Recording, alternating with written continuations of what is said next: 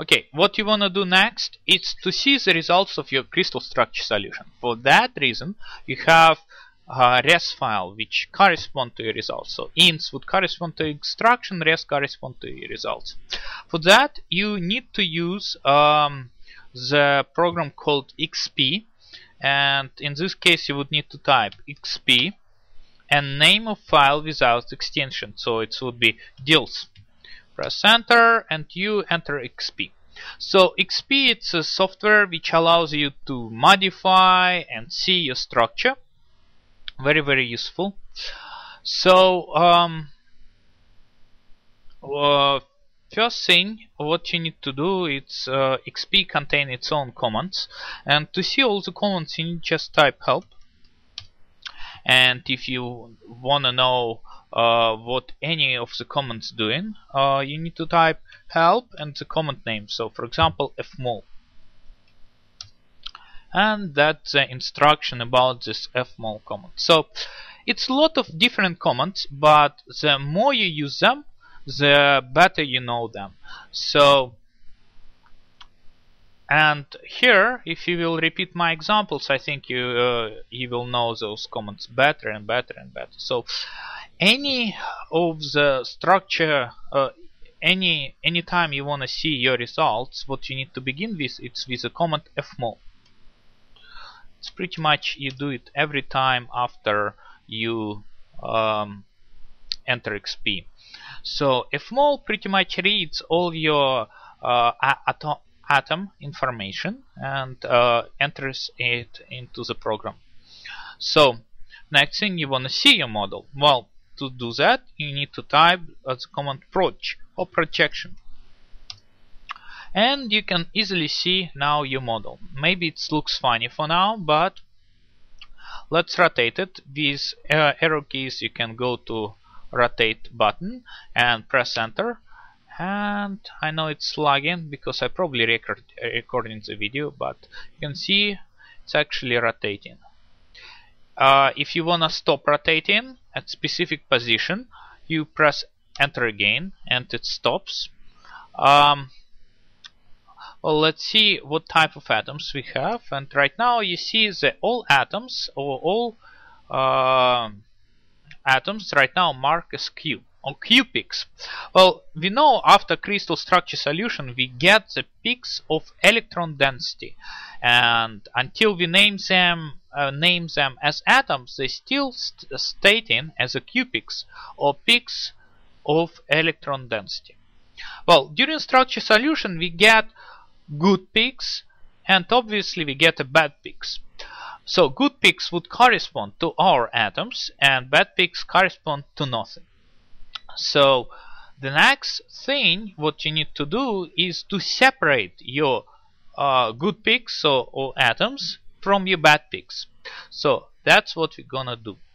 So press escape to go out from the proj mode, and to separate your good peaks from a bad peaks, you need to type the command sort /n. What it's do, it separates all your peaks by intensity from the high to low. Well, understandable, the atoms with high intensity would correspond to the atoms. Peaks with low intensity will correspond to nothing. So to see the peaks information or any information, we'll just type command info. So it will give you information about each peak, and what is the most important thing. And no, my mouse here doesn't work. Here, okay. So in here you see the table with information where you see the atom name, XYZ coordinates, atom type, color, atom radii, bond radii, another radii, thermal parameter, and then peak. Peak would correspond to the intensity of each particular peak of electron density. So how to separate good from bad? How I told you, the atoms will have the highest peaks versus wrong peaks or error peaks will have low intensity. So you can see first it would be first 18 peaks would have very high intensity, versus after that 19 till 25 will have quite low intensity in comparison to the first peak. So you have this breakage in 50 electron per cubic angstrom. So it's a very big peak, it's a very big drop, and that's what you need to look for. Understandable, the peaks with high intensity will correspond to the atoms. Peaks with low intensity will correspond to the errors. So how to separate them? Now you need to kill or delete all the peaks from 19 and below. So it would be 19 till 25. So to do that, you need to type kill Q19 space 2 Q25. Press enter, and you can see 7 atoms being eliminated. So, and right now if you press info, you get only high intensity peaks. So right now let's see what we got after we separate good peaks from bad. And you can clearly see the structure. I'll rotate it a little bit.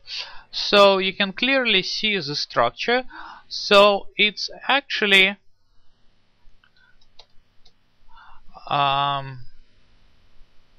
different than what we proposed. You can see in this case we propose that it will be only one Diels-Alder reaction happens, so between one diene and one double bond in benzoquinone. But in this case we can clearly see it's 2 dienes are reacted with 2 double bonds in benzoquinone. So it's another example that in another way to say that in fact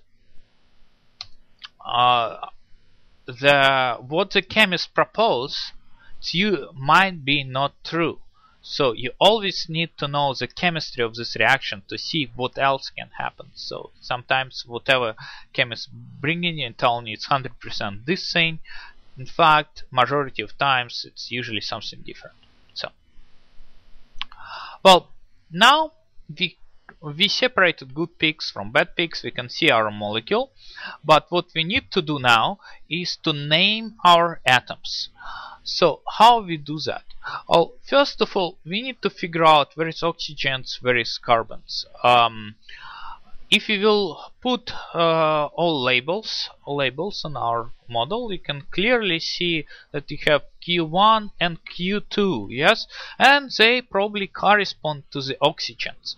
Well, to check that, we can find the bond lengths between between Q2 and Q11 and Q1 and Q7. And if it's double bond CO double bond, it should be about 1.2. Well, to do that, we can use the command bank bond and angle, and we type in Q1, Q2, and you can see it shows us the bond lengths, and you can see in both cases it's very close to 1.2 angstroms. So in this case we can say, yeah, Q1 and Q2 are in fact oxygens. Well, to name them, it's a command called name. So to name Q2 as or Q1 as oxygen 1, we need to type name Q1 O1. And if you do proj, you can see our Q1 become red, and it's correspond right now to O1. Now let's go escape. So let's do the same thing with Q2. So name Q2 O2. Oops, you see I accidentally press O1 and it's giving me, so you cannot do that. We already have O1, so let's rename them. Let's redo. So name Q202. Yeah, it allows us to do so. If we go approach, we name our oxygens. So right now, everything else what we got, it's carbons. Well, how we can name carbons?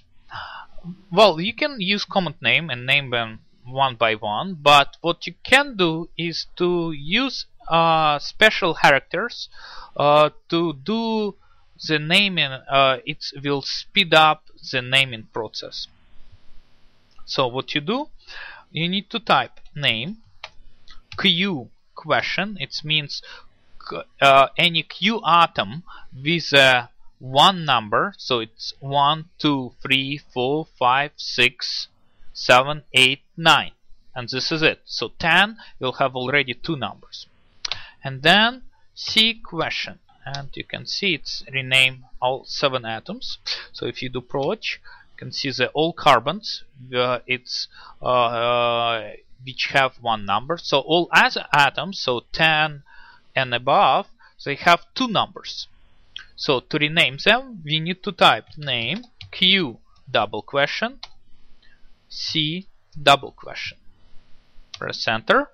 You can see you rename remaining atoms.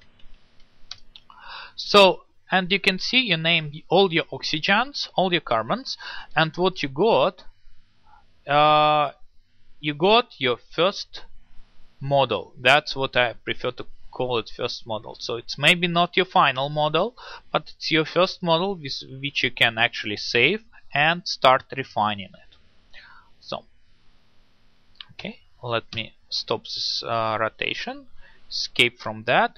Now we need to write it to ins file, this model. To do so, we using command file, the name of your file, name of your ins file. So our name of ins file was Diels, and you pressing enter, it's saying this one, say yes, and you're done. To go out, you can either use quit or exit. Both commands work. I prefer to use quit. So now you found your first model, you're ready for your structure refine.